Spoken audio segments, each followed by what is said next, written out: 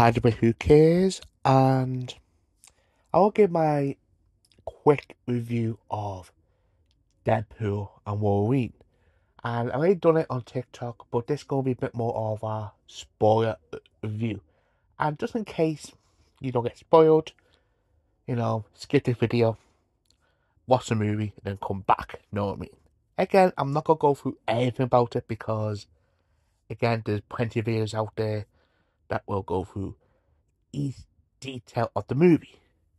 And yet, just in case why the microphone sounds different because I'm on holiday. So yes, I don't have a microphone. I'm using my phone to record this audio. So yes, the audio is a bit different.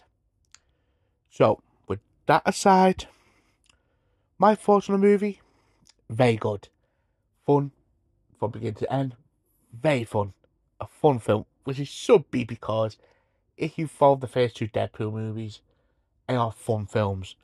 And yes, I did mention on my TikTok review, the story may not be mind blown, but again, like I said before, it's a Deadpool movie. The story is not the main focus in this. Now, all the positives, it's got to be the cameos. I think the cameos are fucking genius. I made up that I never watched the final trailer because a lot of people said there are spoilers in the final trailer, which I got more for fires than I did, and I watched the final trailer before. I'm like, thank fucking hell, watch that trailer because fucking hell, that is a dumb way to, ruin the film. With the cameo with X-23, it's coming back in this movie, which again, a good touch. But one of my biggest mind blown was Blade. That was a good one, but my main one was Karen Tatum as Gambit. Oh my god, him as Gambit is so cool. This is the thing, if you don't know this, Karen Tatum meant to play Gambit a long time ago. He meant to have his own solo film, and it never happened. And I was down on that because I wanted a Gambit film because Gambit is my favorite X-Men.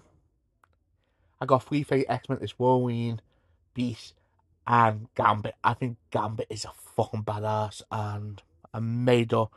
We finally got to see Karen Tatum playing as, you know, Gambit. About fucking time, and again, a nice nod. And one of the main things I took from this film is it is a love letter to Fox's Marvel. Mainly, it is Fox's Marvel. It's a love letter. It's a farewell. Because the way it ends too, with it them showing clips from the behind the scenes from all the Fox's Marvel movies, you know what I mean? It is a beautiful touch. It is a love letter. And this is the thing, you may love and hate some of them, but I gotta admit, we all grew up with them. And there was a lot of good Fox's movies. I mean, the X-Men movies were good. Yes, it went up and down, but still, I had a blast with this movie. Those movies, sorry. And it is a love letter. It is. The whole thing is a love letter to Fox Marvel movies. Now, my only note I had this movie is the the length. I think it's not been 2 hours odd movie. It's around 2 hours 9 minutes as was. I think it's will cut down at least 20 minutes. It could have been a bit more stronger. Except from that, I had fun with it. I did. The jokes is there. The cameos are fantastic. And again, I know I'm going on more about cameos, but still, it is a good nod, especially when I said before, you grew up with these movies. And the soundtrack, like I said, so far now, is one of the best soundtrack I heard this year in any film. Load of good songs, a lot of them fit well, and yeah, if I look soundtrack, I will buy this year.